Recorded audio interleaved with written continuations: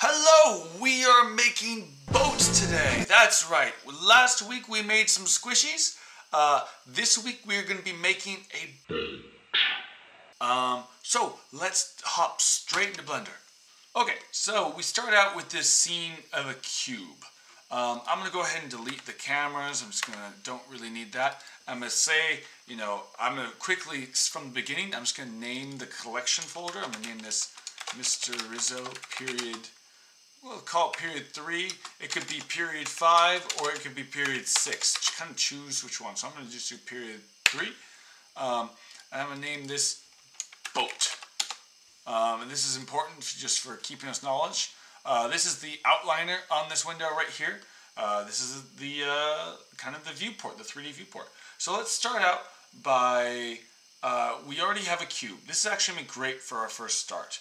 So let's go ahead and I'm just going to scale up this cube. So I'm going to scale it up on the x-axis. I'm hitting SX, then SY to kind of make this into a long boat-ish shape.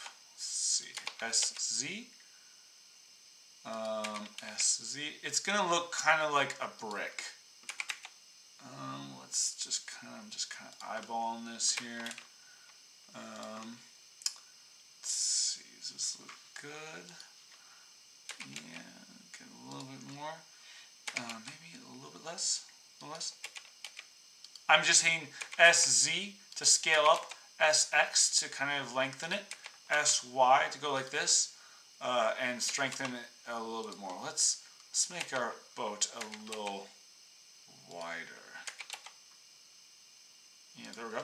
Okay, so we are going to go ahead and start modeling the boat. Now that we have our proportions blocked in, let's start by adding some edge loops. We're going to be adding some edge loops because we want to add a little bit more geometry to control the boat. So first off, I'm going to go into from object mode to edit mode, and then you click on the loop cut tool. We're going to start with one edge loop. You see if I mouse over this middle part here, this yellow edge illuminates. I'm going to click that, and now there's one edge straight down the middle. I'm going to do one here, and one here, and one here. And this should kind of, and notice how each one is in equal parts. So like we have in total 1, 2, 3, 4 edge loops that we've made. This is going to be kind of the base, like line of the boat. How we're gonna need more control in the front than we're gonna need in the back because a boat's hull curves upward. Okay, now we need to add 4 edge loops here. So before I'm still in the edge loop tool or the loop cut tool, and it's edge loop, it's loop cut, it's the same thing. Just knowing that it creates an edge loop that loops around the mesh is really important. And what are edges again? Edges are these lines, and vertexes are the little points, and then faces are the kind of the blocks of geometry, the little faces. Okay, so I'm going to need to add 4 edge loops to this. So let's go ahead and let's see. Okay, up here we can actually set this to number of cuts. Let's set that to 4. So let's go ahead and add our 4 edge loops. So I set this to 4. Bam. Okay, that made 4 edge loops. That's really nice. Deselect everything. And now we have kind of the basic geometry set for our boat. Now we're going to be starting to adjust these edge loops a little bit. I'm going to go ahead and switch to the edge select mode. And this edge select mode allows us to select individual edges, whereas vertexes allows us to select the dots. Edge select mode allows us to select entire edges. And then face select mode allows us to select faces. So just making sure that you're switching between these whenever you ask like, oh, why isn't it working? Make sure you're on the right select mode, and that will be the good one to go to. Switch to edge select mode, and we're going to select the 2 individual, we're going to select these entire loops. Now there's a hotkey here, it's Alt-click. And notice how when I hit Alt-click, and if I click and press Alt at the same time, it'll select the entire edge loop around the mesh. Let's also do that for this. Oh yeah, we need to also hold Shift at the same time. Shift, Alt, click. Bam! Now we have these two edge loops selected.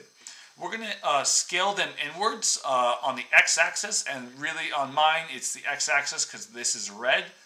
SX, and then I'm going to scale them in a little bit to about there, a little right there. And then we're going to scale these edge loops out. So let's Alt-click on this edge loop, and then Shift-Alt-click. Remember, Shift is how you select multiple things at once. So Shift-Alt-click, bam. We got that edge loop selected. We got the other edge loop selected. I'm going to hit SX to bring this out.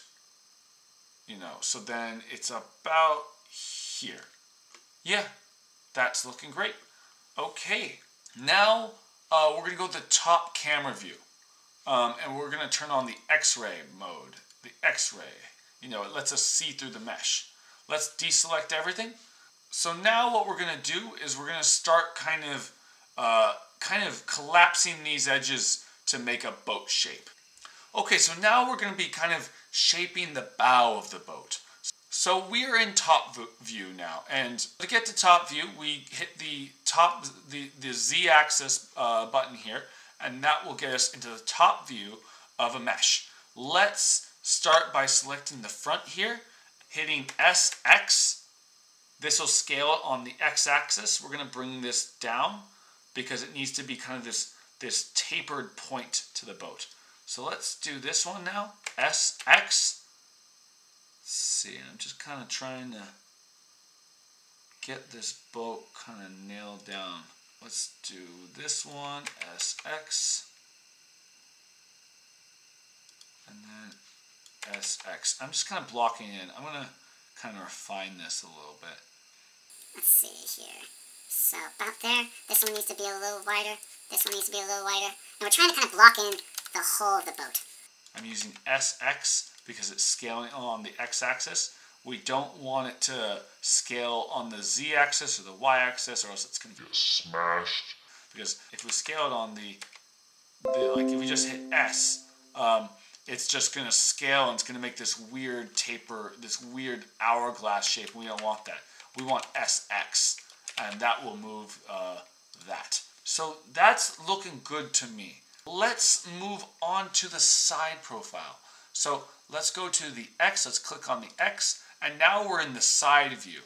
And making sure, you know, we still have X-ray, this is toggle X-ray mode, and then the wireframe shading mode. This will make it so that we can actually click through both sides, because if we, for some reason, don't have this on, if we don't turn on the X-ray mode, when we select a vertex, it will only select this half of the mesh, and we don't want that. We want to see straight through it. Now what we're going to do is we're going to start kind of collapsing each one of these vertexes up to create the hole, so it kind of has a nice curve.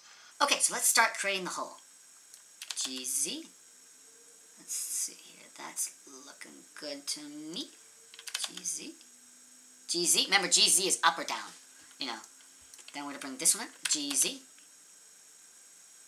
GZ. Easy breezy, beautiful cover girl. That's what it's all about. GZ. I'm just going to kind of eyeballing these proportions a little bit. So I'm going to hit GZ. And then GZ. I'm trying to get a nice shape, you know?